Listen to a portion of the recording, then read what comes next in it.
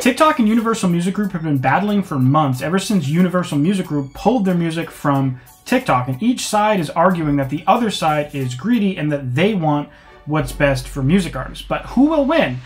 It doesn't matter, because it won't be artists. Alright, so just in case you haven't heard anything about this, back on February 1st this year, 2024, Universal Music Group pulled their entire catalog from their label roster, or basically anything that their publishing administrated was pulled. It's not just the sound library that these songs aren't in. These songs, if an artist that is part of the Universal Music Group network, if they upload their own song to TikTok that they wrote themselves, basically TikTok will pull it. But why did Universal Music Group pull their catalog from TikTok in the first place? And it comes down to two main reasons. One is UMG is arguing that TikTok pays practically nothing for the music that they use on the platform, and since music is a critical part of the platform, they argue that they should pay music artists and labels and rights holders accordingly for that music. And this is true. TikTok pays horrible. They pay about 1 penny per time a video is used. It's an incredibly small number. They pay practically nothing to the music industry to use their sound library. So that's point number one. Now, point number two that Universal Music Group is arguing is that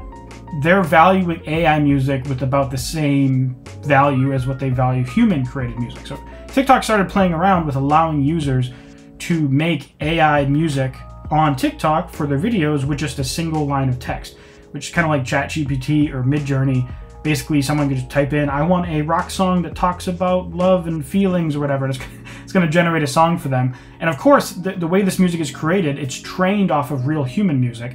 And so the assumption is that TikTok has used human music, trained an AI to replicate that music, and basically the music that's created with that, they're not going to pay the artist back-end royalties for that. And also now it's diluting the streaming pool because these AI songs are generating money, and they're basically stealing money from the human-made music. And UMG actually made an open statement about this on their blog. They're saying that music is at the heart of the TikTok experience, and our analysis confirms that the majority of content on TikTok contains music more than any other major social music platform. And then going further, they start to talk about AI. On AI, TikTok is allowing the platform to be flooded with AI-generated recordings, as well as developing tools to enable, promote, and encourage AI music creation on the platform itself, and then demanding a contractual right which would allow this content to massively dilute the royalty pool for human artists, in a move that is nothing short of sponsoring artist replacement by AI. And so UMG was trying to renew a contract with TikTok, and basically they couldn't reach an agreement, so that agreement just expired and the whole catalog got pulled off the platform. TikTok did also reply. They're doing a much different angle here. It is sad and disappointing that Universal Music Group has put their own greed above the interest of artists and songwriters. Despite Universal's false narrative and rhetoric, the fact is they have chosen to walk away from the powerful support of a platform with well over 1 billion users that serves as a free promotional and discovery vehicle for talent. And this is also true, right?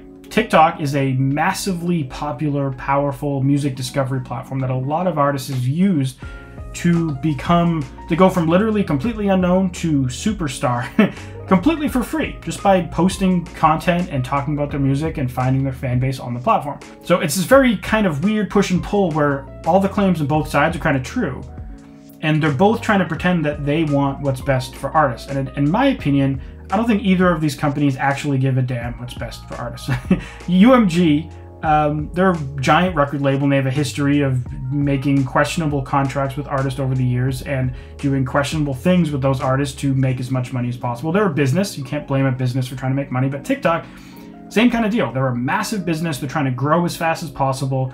They have a history of just basically doing whatever they can to manipulate that and grow fast. Like, one thing that I heard when TikTok started, the reason why they wanted so many people to become massively explosive and become celebrities almost overnight is because they wanted to create this dynamic of regular users seeing what's possible with the platform. So you would see someone just become like a superstar and have a massive following, and that would inspire everyone else to want to create more content.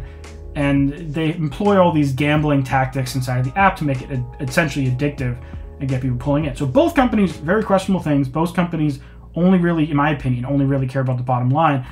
And they're both pretending to be these like white knights for music artists. And I just think it really doesn't matter what happens, because in the middle of this, you're still a music artist and you still need to get your music heard.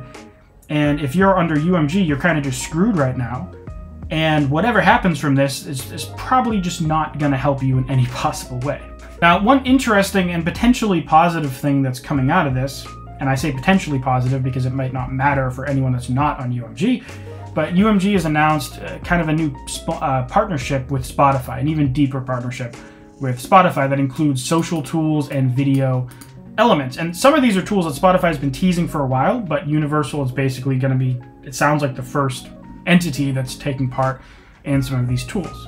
And one interesting aspect of this is the new promotional and social tools for UMG artists on the Spotify platform. And the other aspect of this is full-length music videos. So UMG artists will be able to have music videos on the platform just like Apple Music and Amazon Music and Tidal have had music videos on the platform. It's going to be on Spotify as well. Spotify's been building out their video functionality for years now. They started off with podcasts, and then they've also done clips, and they've also done the end of year Spotify wrapped videos for artists. So they have this video structure built, so now music video is going to be a part of that.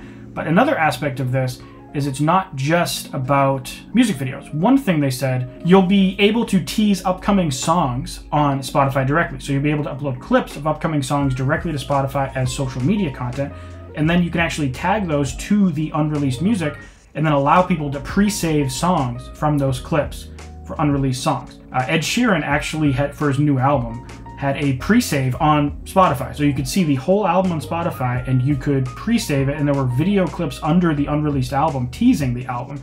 And basically when people pre-saved it, it would automatically save it to the library just like a normal pre-save, but it was native to Spotify, and it would actually send a reminder when the album came out directly inside of Spotify. No third-party apps required, no awkward logging in process like you would get through a landing page service.